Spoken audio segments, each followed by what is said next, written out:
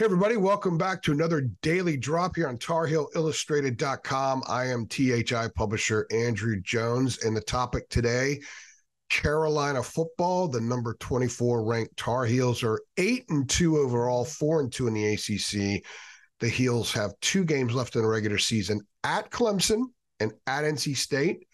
So the numbers that I'm going to discuss today, the course that this offense is on that I'm going to discuss today, is going to be significantly challenged here in these last 2 weeks. And in 2 weeks, we can come back and revisit this conversation, and we'll know a little bit more definitively where this offense will sit historically among UNC's top offenses over the course of time. And that's the discussion here. Is this, or might this be, the best offense UNC's ever had? And I'm not making a declarative statement. I'm asking an open-ended question that I want you guys to answer. I'm going to present some of the evidence, and I want to know what you guys think. All right. It's the best quarterback in school history, Drake. Sam was phenomenal. Drake's better quarterback.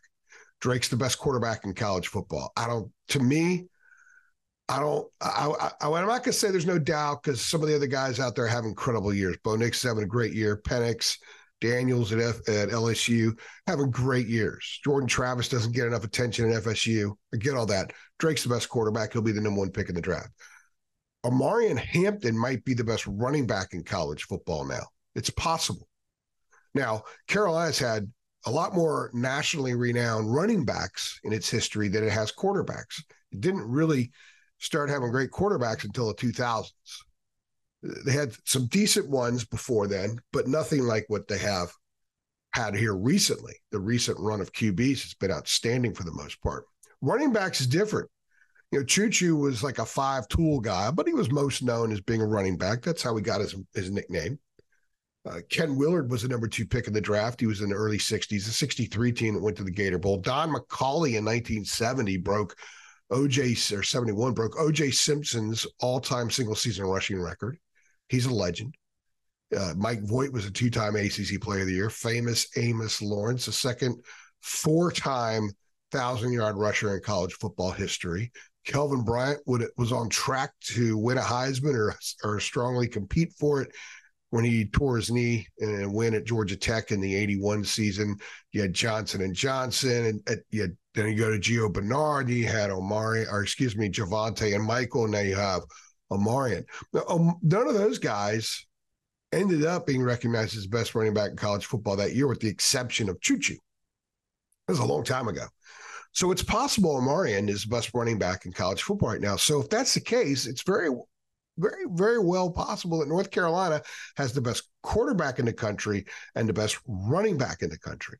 Then you add, they have a surefire NFL wide receiver in Tez Walker, who may not leave this year. He needs more film. He needs a full season. So it's possible and perhaps probable he returns for a full season next year. He's got 1 more year of eligibility.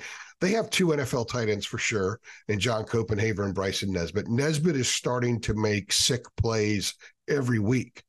His stock is soaring. He's improved his blocking. I would be surprised if he's back.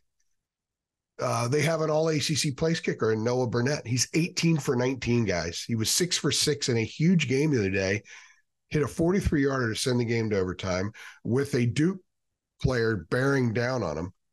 And we talked to Noah on Tuesday, and he said he didn't even know he was there because he's so uber-focused. He's in a small tunnel. Sometimes that tunnel was affected last year, and he had some of those misses late in the year. So kudos to him for working through that and having an outstanding season this year. All right, and here's some stats. These stats do not lie, but I want to revisit this in 2 weeks to see where these stats are.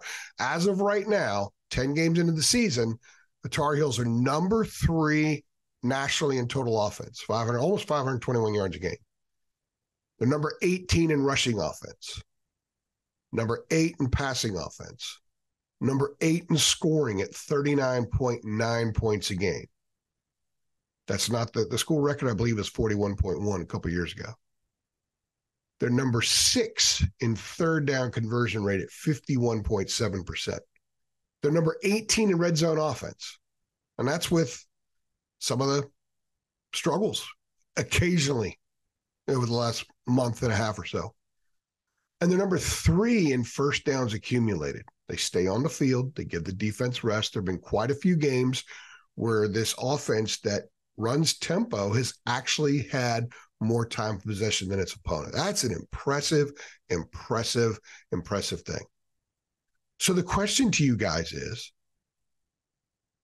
how historical is this offense? In 2 weeks, are we going to talk about this being one of the top 10 offenses in Carolina history? One of the top 5 offenses in Carolina history? And is there a possibility it's the top offense in Carolina history? The run game is there. The inside runs are there. They run in short yardage situations. Why Omarion didn't get the ball in the red zone more against Duke is beyond me. Okay, they should have given him the ball more. That's a strength in that situation. Okay. They score a tremendous amount of points. They go through periods when they need to get points, they get points. They're loaded with talent. Drake's sack numbers are down. He's getting rid of the ball more. He's really done a better job managing the game this year than last year. He's become more of an NFL quarterback, and he's gone. He played his last home game the other night, no doubt about it. And the number 1 pick. Carolina's never had the number 1 pick before. They've had several number 2s. And if I think off the top of my head, 2 of them were offensive players. I mentioned Ken Willard, and Trubisky was obviously a quarterback. They've had a couple of defensive guys that went number 2 as well. LT went number 2. I think Julius Peppers went number 2. Never had a number 1. I think Drake will be their first number 1. And he's not going to get a ton of Heisman votes because that's the way that thing rolls. At this point, doesn't matter. You guys know Carolina football. You know Carolina football history. You know when you look at this offense and you compare it to 2020 and you compare it to 2015 and you compare it to some of the other best offenses in school history, you have a fair idea where this probably sits. Of course, you got to see the next 2 because the 2 best defenses they're going to play are the next 2 on this entire schedule are the next 2 defenses they face. So again, we'll revisit in 2 weeks, but I want to know what you guys think at this point. Do you see this as top 10, top 5, or possibly the best? Let me know what you think. Go ahead and respond on Twitter. You can respond on our Facebook page and, of course, on our message boards. And the best place to do so on our message boards is our premium message board, the Blue Heaven football premium message board. And for just $8.33 a month, you can be a subscriber too, which makes you a Carolina Tar Heel insider because so much more stuff is on premium than you're ever going to get on these podcasts or on free content on our site. Plus, the discourse on the premium board is outstanding. There's a lot of people who know a ton and offer tremendous perspective about Carolina football, Carolina basketball, and of course, recruiting, because we hit all 4 of those things. Recruiting for both sports, we hit all 4 of those things hard. Let me know what you think. Let us know. And then we're going to come back in 2 weeks and revisit again. I think that'll be fun. So we have us a homework assignment, if you will. Tell me what it is now, and then in 2 weeks, we'll do it again. And it'll obviously be based on how this team performs over the next 2 weeks. I think it's top 10 for sure. I think it's top 5 for sure. That's my opinion right now. I'm not yet willing to say it's the best because we got to see the season play itself out. But I do not ever recall a time when North Carolina had the best quarterback in the country and the best running back in the country. And right now, I think it's in that situation or very close to it. We got to see what Omarion does against these defenses and Drake, but I think they're real close in both those. So let us know what you think, and we'll be back on this specific topic in a couple of weeks.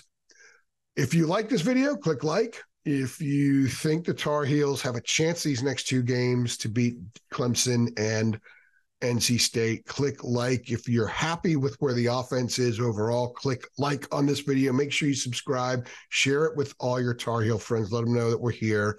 And of course, hit the notification bell so you get updates every time we upload a video, which is often. I'm AJ, and I'll see you later.